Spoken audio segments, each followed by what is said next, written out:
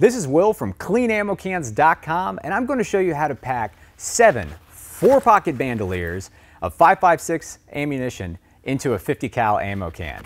You've likely noticed that most 5.56 ammo cans are labeled for 840 rounds of ammunition, and current military issued ammunition comes inside these cans on 7 4-pocket bandoliers.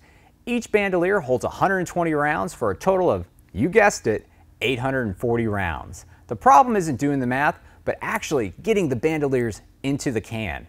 There are a couple ways to get the bandoliers into the can, but if you use the methods we are going to demonstrate here today, which is the same as the ammunition factory, you can easily pull the ammunition out of the can using the bandolier straps, which will conveniently be tucked in on top of the can. We're going to take our nice clean ammo can here. Well, I went ahead and already packed the bandoliers with the proper amount of ammunition along with the cardboard inserts. So I'm just going to go ahead and show you how to do that. So first thing, I want to kind of let the cardboard hit all the way to the bottom here, and then we're going to fold the inserts just like this. Going to leave the tails or the handles, and we're going to put those to one side of the can. And then we're going to do the same thing, but we're going to do this, the handle or the strap, to the opposite side of the can. So as you can see right here, I'm putting them in long ways with the can. Do the same thing right here, fold it up, put the strap to one side. So if I'm putting the ammunition on the left side of the can, I want the strap to the left side, and I'll tell you why later. Really show you. So I'm going to do that all the way up, roll it up 4 times. Okay. Make sure that's in there nice and tight. All right. So you're probably wondering, there's not a whole lot of room left in this can. How in the world are you going to get that 5th bandolier in here? Well, I'm going to show you. So you want to take the straps of these top two, kind of pull them out just a little bit like that. Take another bandolier, it's already loaded up, and fold this one kind of like not by 4s but by 2s like this.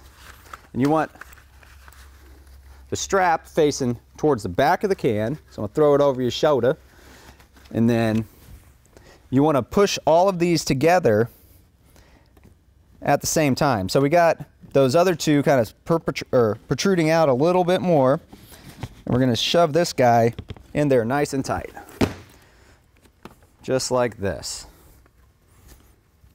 So grab those, pull it out just a little bit so they kind of move it at one piece, and then push this guy down. Now they're all kind of even, and then just push all 3 of them down just like that. So keep the straps, make sure to keep the straps on the opposite sides of the can. I know we're kind of getting, looks like spaghetti dinner here on Saturday night with the family, with all these things going around. So we're going to do the same thing.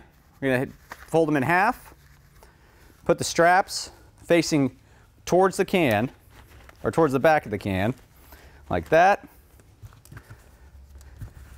Then we're going to fold it halfways again, like that. So they're all nice and tight inside there. We're going to take our straps then, so you can easily access them. We're going to pull them all together like you're putting a ponytail in. Just like this. Twist them around. And then there's a little gap right here. Now it's heavy, but there's a little gap right here. We're going to put the straps to all the bandoliers right inside there. Kind of tuck it in so there's nothing hanging out over the edge. You don't want to really, might compromise the seal. So put it in there like that. Take the top off, take the top, put it back on your can, shut it up, and you're ready to rock and roll. And that's how to pack 7 loaded 120 round 4-pocket 5.56 bandoliers into a 50 caliber ammo can. Please visit CleanAmmoCans.com to check out our wide array of ammo cans, bandoliers, and stripper clips to assemble your very own military combat pack. And like always, we'll see you out there.